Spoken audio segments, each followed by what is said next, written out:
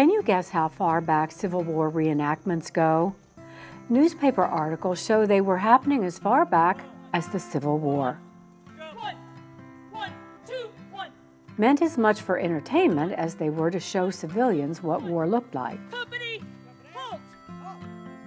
The reasons for reliving history still stand today. Hold! Many people do this for different reasons. Some like the guns, some like the history, and so on. The thing about having people dress up and portray the people, it creates a visual image that people can hopefully put with their thoughts in their minds, and it's easier for them to see and sort of relate.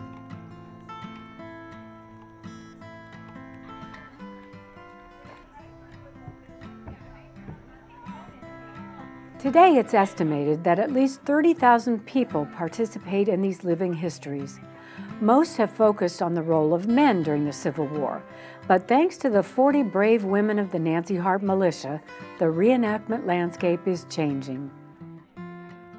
We really don't know exactly what it looked like with the ladies there in front of the soldiers, but when we have the ladies dressed out, holding the guns and standing there with the soldiers, it kind of puts that in your mind and makes it a little bit more real and come alive for the people and what it might have been like and what it would have felt like to have stood in their shoes.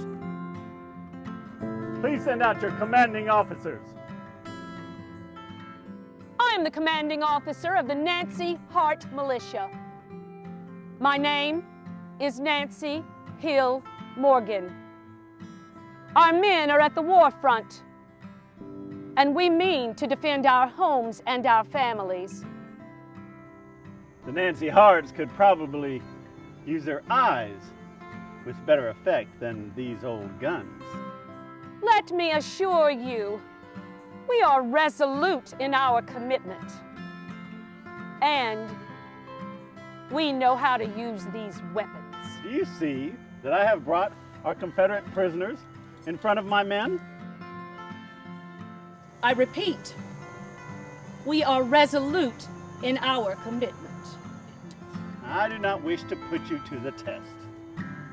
Shoulder, arms.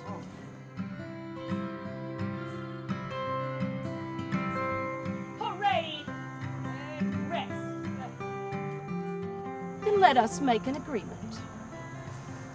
You and your men will not harm any of our citizens, nor will you burn any of our homes.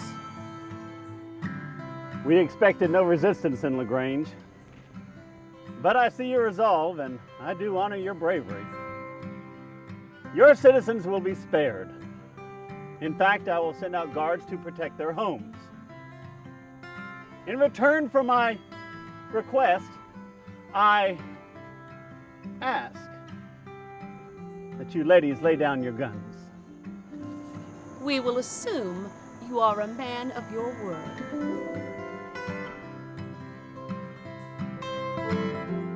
You really have to know where you came from to know where you're going. You don't want the people to forget, what those that came before them did and the sacrifices they made. And that's a story that I think we need to tell time and time again, and hopefully it will inspire others to make sacrifices and to lead in times of hardship and alarm. And I just think that we just need to keep making sure that it doesn't die out.